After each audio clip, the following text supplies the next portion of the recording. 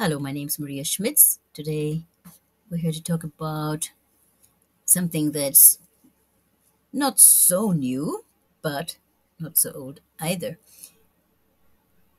There's a book called Mediation, the new Streitkultur. Streitkultur will be discussed later, as it's one of the goals of this video. The many contributions by practitioners and well-known authors of mediation literature make it more of a treatise than a textbook or workbook, is the comment of Amazon on the book called Mediation, neue Streitkultur, subtitled Cooperative Conflict Management in Practice. Mediation, according to the preface, is still in the process of conceptualizing itself as a new method of conflict resolution. The volume emphasizes its strongly growing importance and tries to answer basic questions.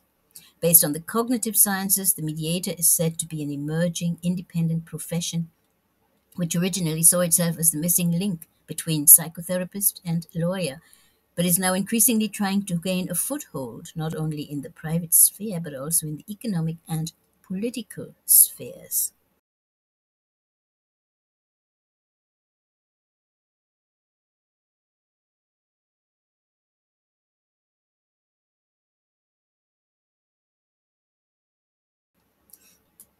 Mediation, which as an alternative conflict resolution process has long since outgrown its status as an American trend in German dispute culture, is also gaining popularity in society. Mediation is an effective and in many countries already institutionally established method of conflict resolution in private and public disputes. The practice-oriented contributions of leading representatives of this approach clarify the basic ideas of mediation, such as problem-solving in consensus by means of negotiation, conflict awareness on the basis of fairness and responsibility. Promotion of human and social growth should be the guiding principles here, and less warmongering.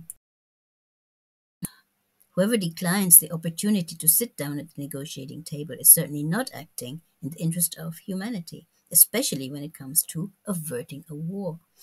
One objective today is to closely examine the German word Streitkultur, which to my mind already implies the rationality that is often ascribed to the German psyche and widely recognized as a core value.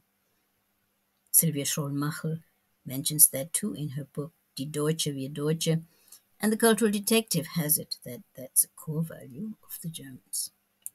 In English, we need 5 words to render this one word, an atmosphere of constructive debate.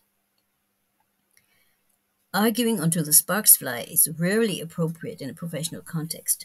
On the other hand, a good culture or atmosphere of constructive debate does not mean that you necessarily have to keep your own opinions to yourself. On the contrary, discussions and disagreements are welcome and promote the outcome of the conflict. A constructive culture of debate includes the following elements. Disagreement is seen as a normal everyday phenomenon. Disputes are regarded as something that is basically permissible. Disputes below a certain escalation level are treated differently than those beyond this escalation level. The discussion should not only deal with deficits, but also work out what is valuable and worth preserving about the respective conflict management in the company or in the relationship between several states.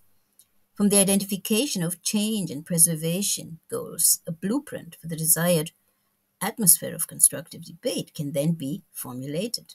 In this light, culture here comes close to cultivated.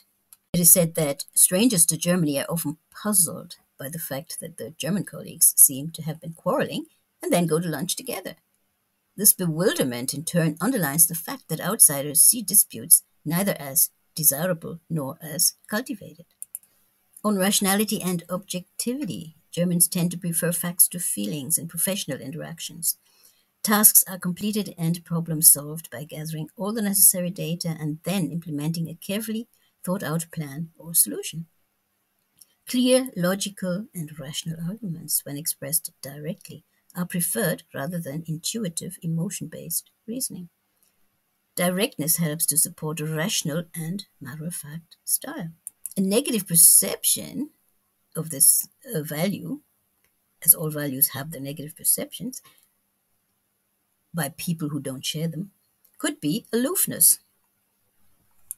Because it might appear in this culture that people tend to prefer getting the task done without first investing in building relationships with their counterparts, they might be perceived as distant and cold.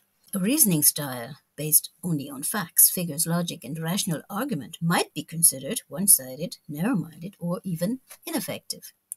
So much for the negative perception